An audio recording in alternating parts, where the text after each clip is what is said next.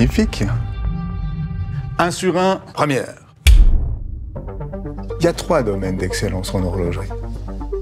Les complications. La précision. Et la miniaturisation.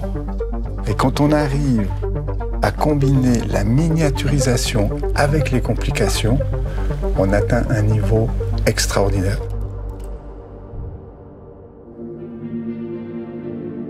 On n'a jamais cessé de faire des montres à grande complication chez Audemars Piguet, mais il nous a fallu 100 ans pour pouvoir maîtriser toutes les technologies nécessaires pour miniaturiser des montres ultra compliquées, les faire entrer dans des montres bracelets et maîtriser l'ergonomie, la résistance, l'étanchéité, etc.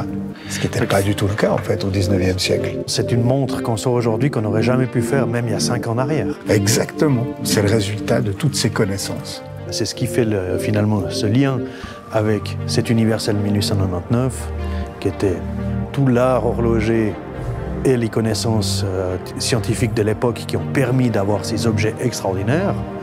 Et aujourd'hui, on a la Codos 59 Universelle, une montre ultra compliquée, portable, résistante et fiable.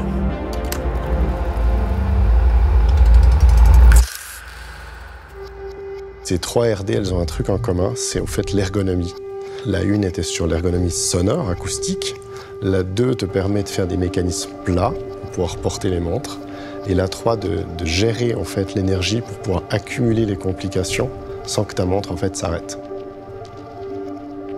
Alors Giulio, en 2016, on nous demande de créer la nouvelle grande complication du 21e siècle. On a comme imposé une boîte classique de 42 mm, 15 mm d'épaisseur.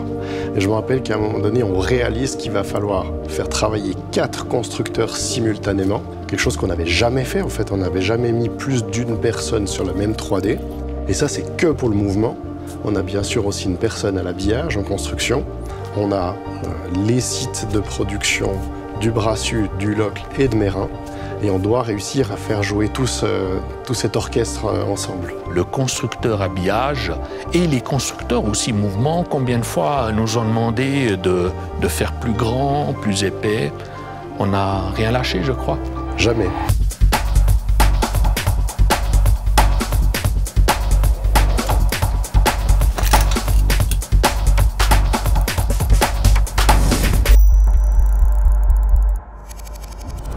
On a fait une montre ultra compliquée, mais vraiment simple d'utilisation. Toutes les fonctions peuvent être réglées par 3 poussoirs et 3 couronnes. Et en fait, tu peux jamais endommager le mécanisme, il n'y a pas de position interdite. Tu as une vraie sérénité d'utilisation. Et puis toi, tu aimes bien parler aussi de l'affordance. En fait, l'affordance, c'est la forme du levier qui suggère sa fonction. On a même fait du molletage sur ces poussoirs couronnes pour suggérer qu'il peut faire une rotation. Donc du coup, on a créé carrément une nouvelle catégorie dans les complications. Absolument.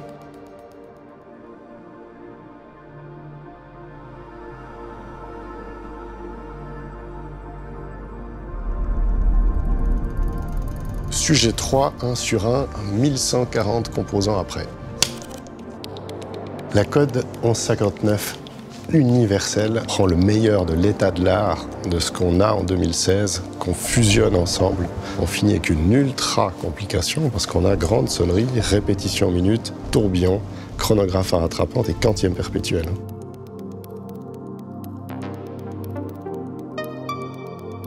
Et tu sais quoi? Je crois qu'elle nous appelle. Allons la voir. On va la voir? Eh oui.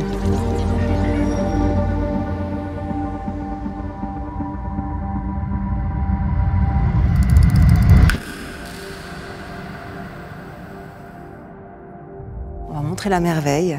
En activant un petit poussoir, tu ouvres ce fond qu'on appelle secret et là tu vois tout le mouvement.